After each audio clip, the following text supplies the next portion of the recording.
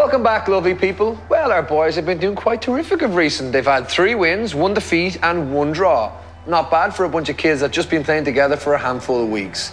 This week's challenge is against an all-star Victorian futsal team. Futsal, for you who don't know, is the girly version of football that's played indoors because it's too cold to play outside, and they replace their boots with ballet shoes, and they fiddle around with the ball like little girls. So let's see how our men take on these boys, and also check out some familiar faces from last year in the game.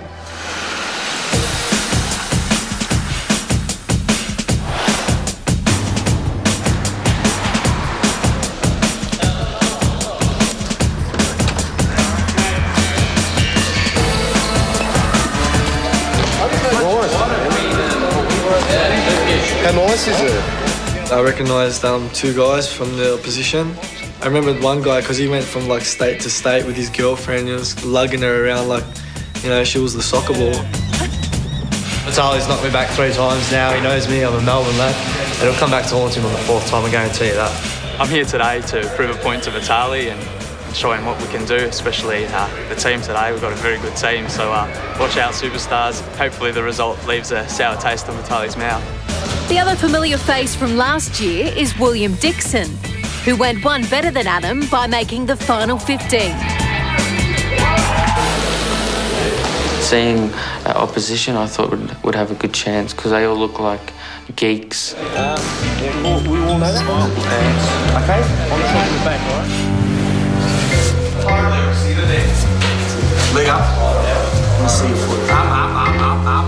Up.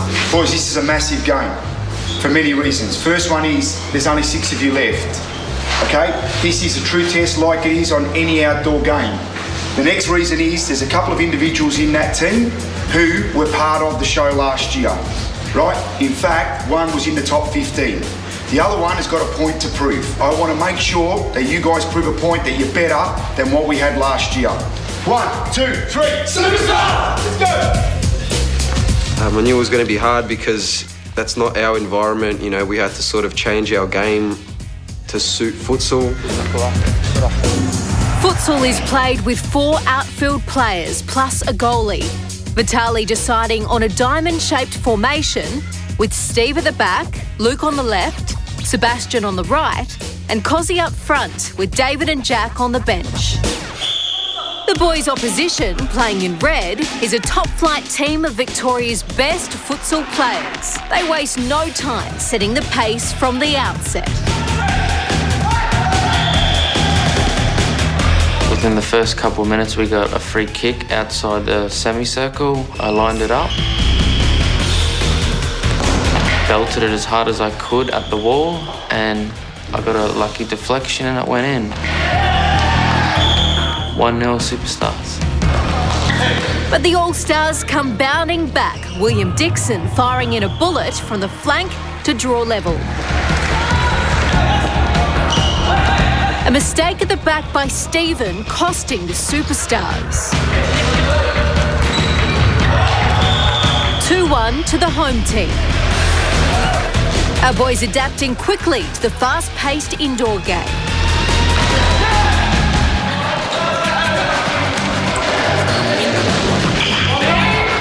Luke making his mark.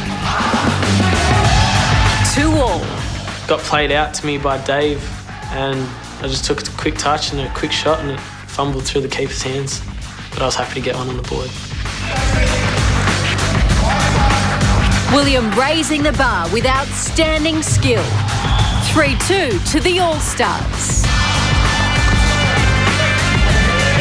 The home team dominating at the end of the first half. Our boys now 2 goals down. At the end of the first half, it ended up 4-2. I think we could have been up, but their keeper made a lot of good saves, so yeah, we were unlucky. Being down at halftime I thought it was a joke because I knew deep down that we were all better players than them, and on an outdoor pitch they'd never be able to cope. Guys, it's not that bad. We're doing well. Stay tight, don't go over-committed to try and get this goal straight away, and we're going to concede another goal. If we concede another goal, it's pretty much over. If we score a goal, we're in this game. Let's keep it tight. Let's go. The superstars starting the second half on the front foot.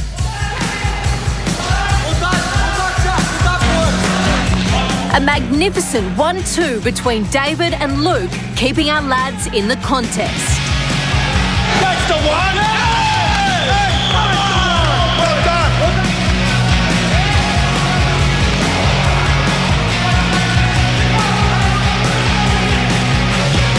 William hustling in the midfield, scoring a glorious hat-trick. 5-3 to the All-Stars. Last year's marksman well and truly making his point to this year's lads. Jack, who's been firing on all cylinders, feeds a great ball to Sebastian. Oh my God!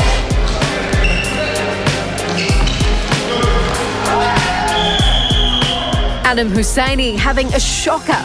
A yellow card capping a bad day at the office. Stephen, Sebastian and Luke linking up to produce a ripper goal.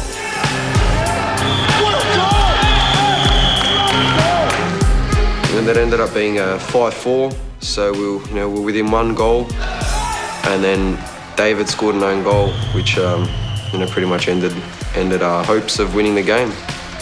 They went on the counter, so I just ran back as fast as I could, and he just kicked it in my path. I sort of just hit it in. It was unlucky, but they were going to score anyway because there was a guy right behind me and he had an open goal to shoot at. A lot of the boys are pretty pissed off because we lost 6-4 against those geeks. Unlucky B, maybe next time. Might have to put a futsal court in the mansion for them. I didn't want to lose to those guys because I knew they'd want to rub it in, and they did a bit at the end, like just put salt in the wound, and I can't stand that. I hate it. We got caught out a couple of times on the counter-attack, right? Not tracking our runners. But it's not a criticism. It was good that we were so competitive, and unfortunate not to get something more out of the game. Now, a couple of individuals stood out for me, right? I do have to go with the man of the match. In the end, it was a very close call out of Luke and Jack. And in the end, I've given it to Jack for his performance. So well done. I don't think I deserve to get man of the match, to be honest, but then again, definitely nice to get $1,000 from Nab, so I'll take it. In the end, he gave it to Jack, which I was a bit bummed about, but, life goes on.